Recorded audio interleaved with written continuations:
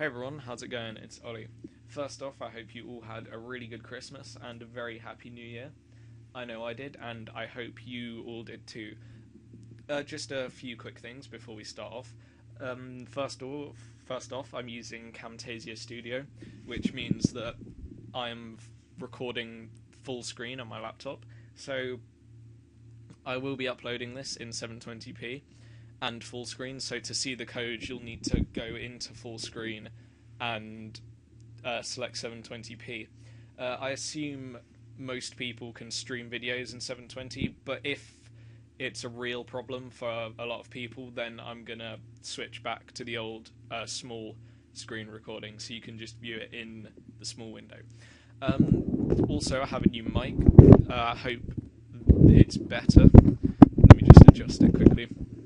I hope it's better than my previous one, because I used to use my Turtle Beach headsets to record, but they kind of broke, so now I'm using this one. There might be a slight buzzing sound, there was when I was testing it, but it's really quiet and it shouldn't affect you very much.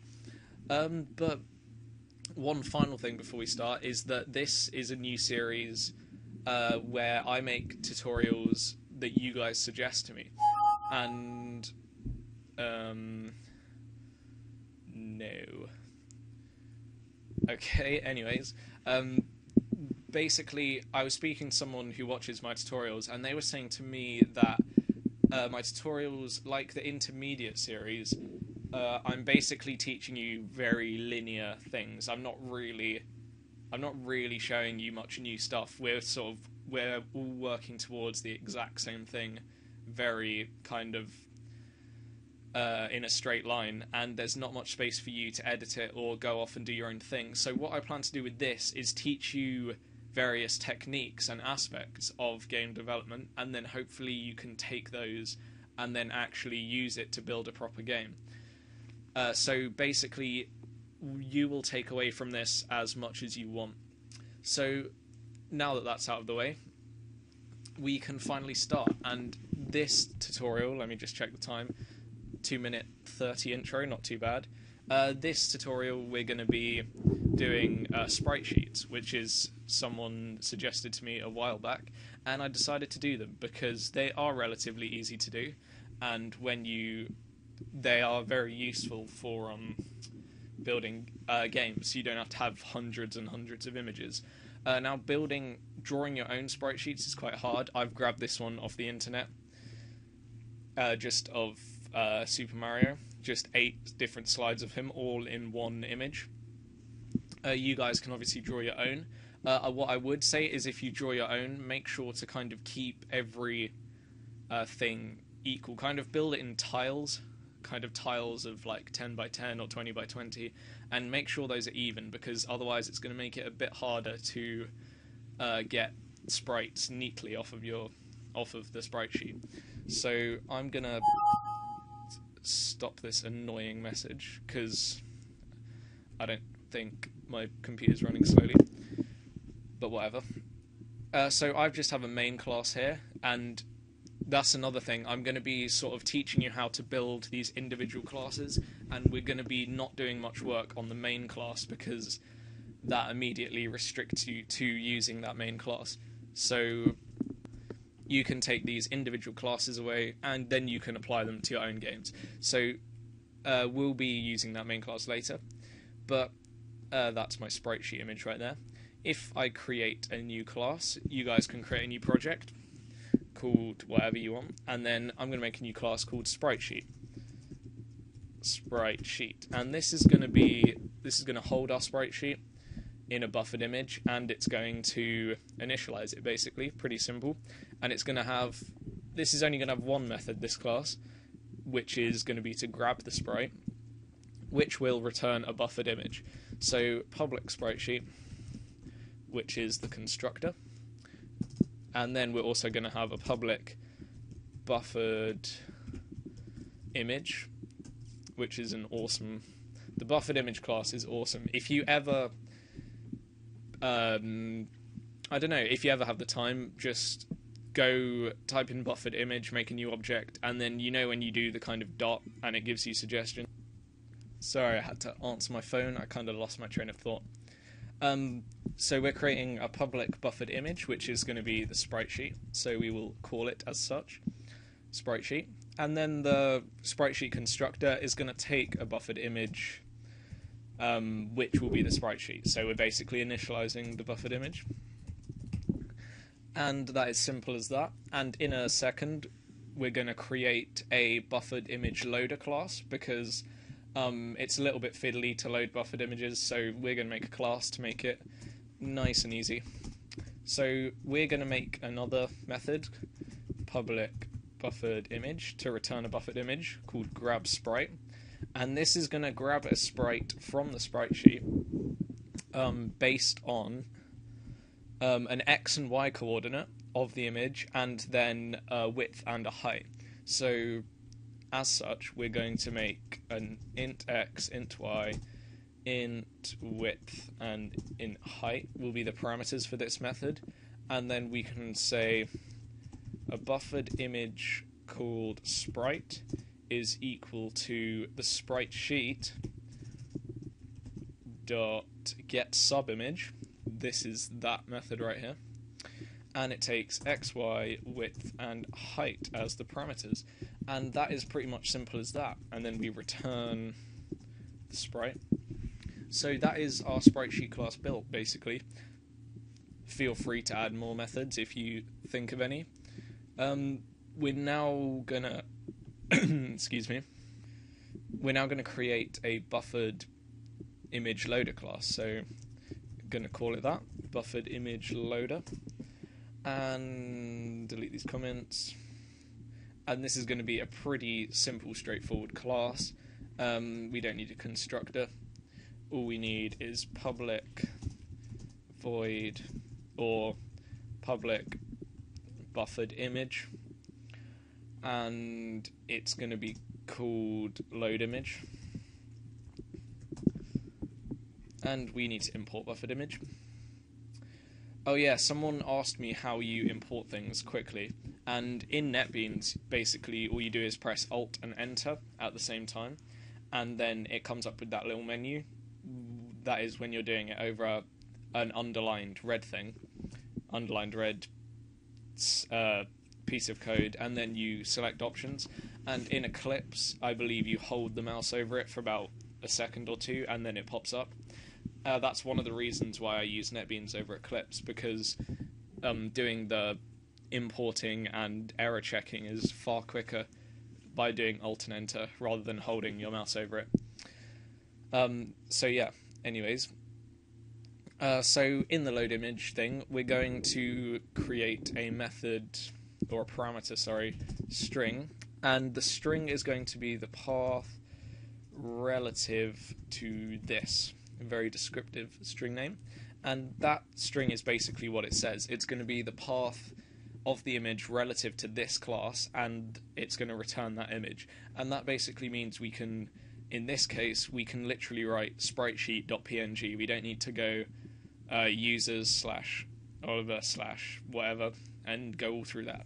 So we're going to create a URL first of all, called URL, and that's equal to this dot get class dot get resource, and that's that, and we import URL, and then we say a buffered image called img, or whatever you want to call it, is equal to image IO, another built-in image class from Java, image IO dot read, and then URL as the input. And oh yeah, of course, we're gonna throw and throws. What's the difference between the two? I guess throw is used in single lines. Anyway, I've lost my train of thought again. What are we doing? Alright, so throws IO exception. And we import the IO exception? Yes, we do. Okay, so now we can return that image. Return img.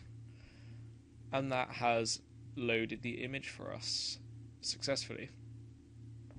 Yeah, and that's all we really need for that class. We, if I ever come back to it, I'll add some more methods because, yeah, because there might be sort of easier, faster ways to do it, something like that. Also, we could make the methods static, and then we wouldn't even need to create a new object of the class. But we won't do that now because we can't access this from a static context. So we've got our buffered image loader, we've got our sprite sheet. So we can come back to our main method here, and I've just got this all set up. I'll post the code on the forums, link in the description. And in the initialize method, we're going to basically set up the sprite sheet. So we're going to create I've got this buffered image up here called Sprite, and that's going to hold the individual sprite which we're going to test.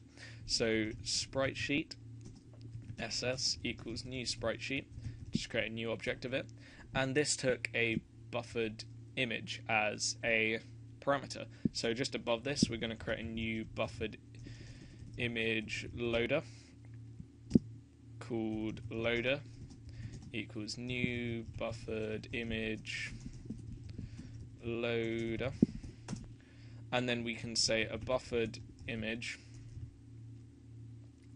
called sprite sheet is equal to loader.loadImage and then sprite sheet.png, because this class is within the same folder as it, and if it was in a folder called images, then you'd type images/spritesheet.png. But yeah, so we've got that, and now we can put sprite sheet as the parameter, and we're going to need to surround this by try and catch. Oh wait, not throws. Try and catch. There we go. And set this equal to null, because otherwise we'll get an error down here saying it's not been initialized. But now we've got this. Now we've got our sprite sheet and our images initialized. We can set this sprite up here equal to something. So we can say sprite is equal to ss.grabSprite. And now we need to find the x, y, width and height of the sprite we want to grab from this sheet. So I'll do the first one. I believe we want to... I think it cuts off the layer you say. I'm not sure. We'll say 0, 0 and 15, 16 and 17. So 0, 0, 16, 17. 0, 0, 16, 17. And again, that's the x and y location of the sprite on the sprite sheet in pixels, and this is the width and height, 16 and 17. So now that we've initialized the sprite in this method and we've called it in the constructor here, and we make a new instance of it in the main method down here, in our paint method, I can now show you the grand result. Draw image, and we'll draw the sprite at 100, 100 with no image observer. And we can run this, and it doesn't appear. Let me just check this quickly.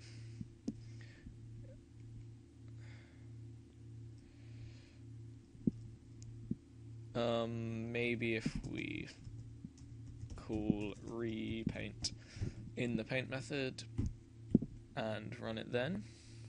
Not too... Oh, there we go. Alright, so we've got our sprite loaded from our sprite sheet. Let me just add width and height so we can see it much more clearly. And run this again. So as you can see, we've got our sprite successfully loaded from our whole sprite sheet. As you can see, this one here is loaded from this. And if I were to change the coordinates, if I change one of the coordinates from... Alright, so if I change the y coordinate to 18, that will shift it down one sprite, and we'll see that... Oops. One sec. Let me close this. Oh, okay. And then we need to change that to...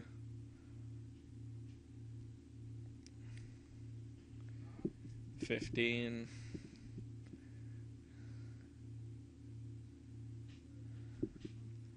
we can see that we have the other sprite, which is this one down here.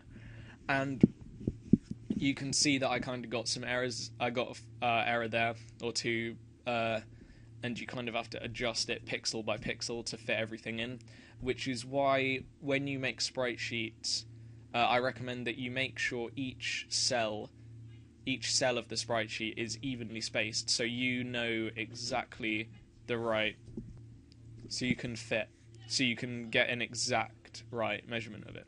So that is pretty much it for this tutorial, guys. I hope you enjoyed this.